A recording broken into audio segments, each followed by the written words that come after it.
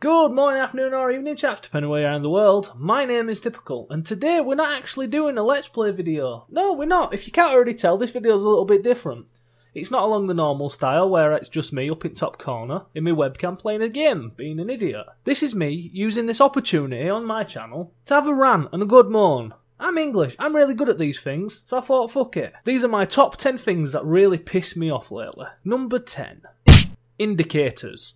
Or more along the lines of lack of use of indicators. If you don't know what an indicator is, it's that amber flashing light on the back of cars that tell other drivers where you're turning. Don't get me wrong, in most cases, I don't care where you're going. I don't even care if you crash your damn car.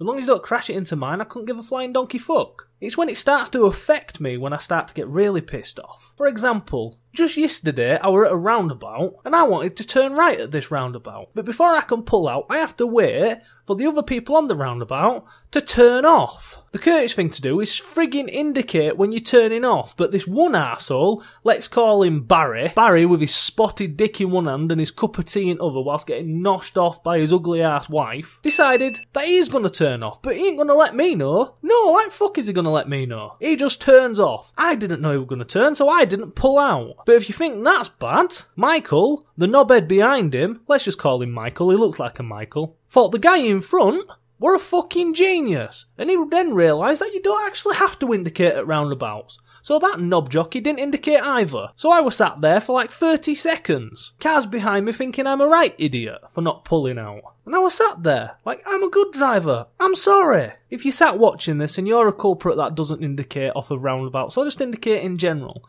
I have a little message for you from us common folk. I hope your Royal Highness's arse drives off a cliff and lands on a load of jagged rocks, you arseholes. Number 9.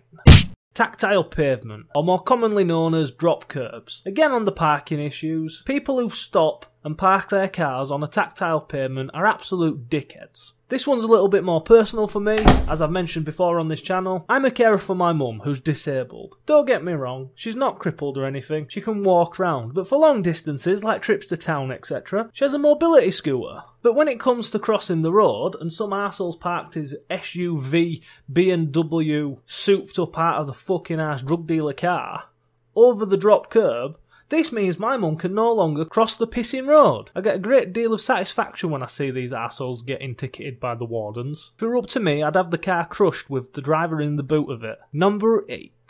Smokers. By smokers, I don't mean cigs or smoke itself. I mean the people. You. I know this is a bit of a touchy subject. I have my own personal reasons for not liking smoking, but I don't go around preaching telling people that they shouldn't smoke. That's my opinion. People should be able to do whatever they want. And if you want to put toxins in your body, be my guest. I couldn't give a fuck if you injected arsenic into your veins every morning. Quite frankly, if that's something you want to do, go do it. I don't care. I wouldn't recommend it because you'll be dead, but people still insist on smoking. Which leads me to a little story, what I like to call the story of Brian and his leather skin. Once upon a time, before the typical English gamer here could actually drive, I used to have to get buses everywhere. And a bus in England is actually as fun as it sounds. Smelly, noisy, and why does the tramp always have to come and sit next to me? But on this particular occasion, legendary Brian was getting off at the same stop as me. So as we stood there on the bus, waiting, queuing to get off as the bus pulled up to the stop, Brian decided that he's going to put a cig in his mouth. He's got his lighter in hand. He can't wait to light up this cig. I could tell it's been a while since he had one, as sweat was dripping down his leathery yellow skin. Must have been at least 5 minutes since he last sparked up. But as buses do, stops at the stop, doors open, we all start to move forward and exit the bus. But Brian, the legend, the fucking god amongst men, decides as soon as his foot hits the frigging curb,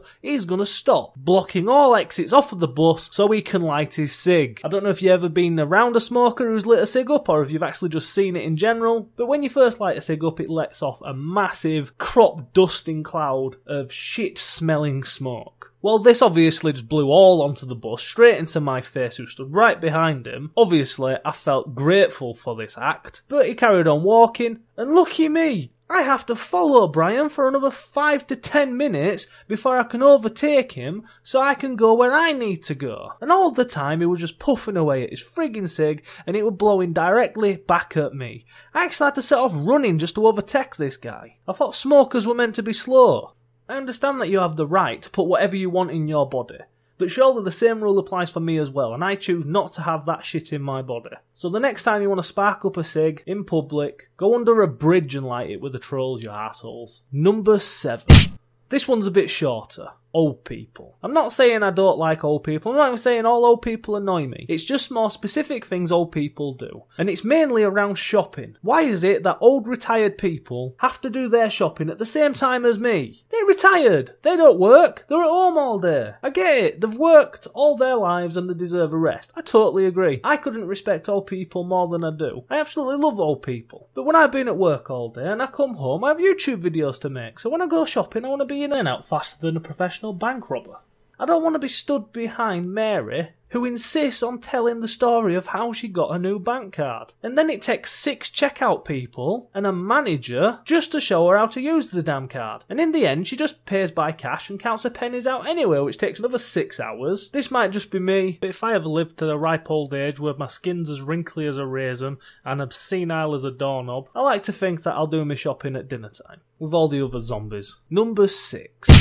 Following on from the last one, it's not necessarily old people that can piss you off shopping. It can be anyone. And 9 times out of 10, it's some mother who's shopping with her 19 kids who she can't control. She's pissed you off down every single aisle because she just happens to be buying everything you're frigging buying. But the worst bit, she just happens to be in front of you at the frigging checkout as well. And surprise, surprise, she knows the last behind the checkout. They haven't seen each other in a while, so they've got a lot to talk about. I'm there to buy milk. I couldn't give a flying fuck about Michael, who's been having it off with Mavis, who's now got an STD, who's been spreading it around like butter. I couldn't care less. I want to pay for my milk, go home and make a cup of tea. That's why I'm here. And you heard of Facebook? Message each other. Don't stand in the queue gabbing away. Number 5.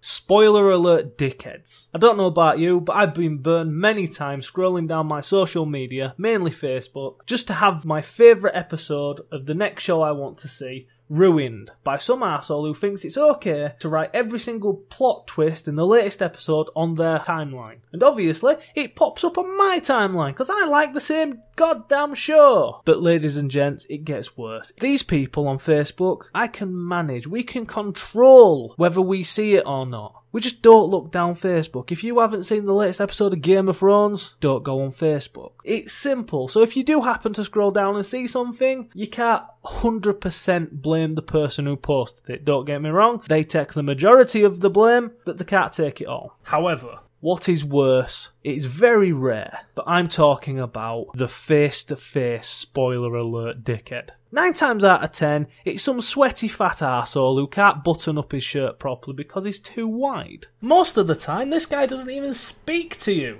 let alone engage in conversation. But this particular occasion, you can't wait. You've recorded the new episode of The Flash or The Green Arrow or anything, whatever you're into, and you just can't wait to get home and watch it. But this greasy arsehole, let's call him Ned. Ned comes over with his pimples and his greasy forehead and just says, "Hey, your favourite character just died," and walks away like it's no big deal. I'm sorry, but I believe the law needs to be changed for these situations. I think it's perfectly acceptable at this point to chop this guy's face off, wear it as a mask just to freak out his closest loved ones. Number 4.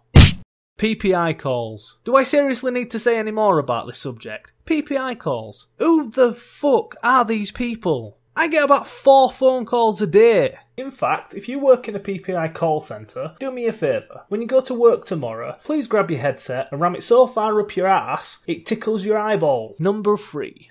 Sub for subscribers on YouTube. No, scratch that. Any social media that uses a like, follow or subscription based system on their website. Instagram gets me more than anything. People will go down my page, like every single one of my pictures, send me a follow and then send me a message straight after, telling me that they've liked all my pictures and followed me and would I like to do the same for them. So naturally, being the nice guy that I am, I look at their profile, I go down their 4 pictures of 2 of their cat, 1 of a Google image of a superhero, and 1 of a pencil drawing of some form of stickman. No, I don't want to follow you. No, I don't want to even like your pictures. The Google image looks alright, I might give that a like. But obviously, I haven't liked any of their pictures, I haven't followed them back, so within 24 hours they've unfollowed and left. Not a big deal, I couldn't overly care. but it's annoying. My phone bleeps like mental. I've got over 100 pictures. They've liked every single one of them just to follow then unfollow. Who's got the frigging time? But sub for sub on YouTube, I honestly don't get that. Subscription is to say that I like your content and I want to see more of it. I ain't gonna sub to you just because you've subbed to me. If you like my content, sub to me. Great. I ain't gonna sub to you just because you've subbed to me. That's just stupid. Who wants to have thousands of hundreds of thousands of subscribers, but only 4 or 5 of them actually watch your videos? It looks a bit stupid if you ask me. Number 2. I've had a bit of a rant about everything and everyone so far, but I haven't really attacked myself yet, so fuck it, here we go. Not being able to find anything. I don't know if it's just me or if a lot of people suffer with this, but I can't find anything in my house. And it's not that my girlfriend moves anything, it's more just to do with me being ignorant and lazy and unorganised. But it still pisses me off. Literally, I was walking around my apartment in my boxers because I couldn't find pants or a top or anything. And I know everyone's saying typical, why don't you just be a bit more organised? Well, screw that shit, I'm English. I don't do anything the easy way. Number 1. Number 1's a bit of a twist and you're probably going to be thinking it's a bit of a cop-out, but this is a list of things that piss me off at this moment in time. And in this moment in time, Dark Souls is the bane of my existence. I've managed to complete Dark Souls 1, I'm now on Dark Souls 2. This game has literally been sent by the devil himself to raise my blood pressure. So far, I've managed to hurt my wrist and break the back of my keyboard because of this game. But for some reason, I can't stop playing. It's like crack cocaine. Not that I've ever tried crack cocaine, but I imagine it's a lot like Dark Souls. You know you shouldn't play it, but you must. You spend all day thinking about it and you can't wait just to get home and try it. But after you've done it, you just feel like shit and you wish you never did. That's probably a really inaccurate analogy of what it's like to take crack cocaine, but like I said, I never have done, so I will never know. But speaking of Dark Souls, I best hurry up and end this video because I really need to go kill that Medusa bitch. Hey chaps, I just wanted to thank you again for watching my video.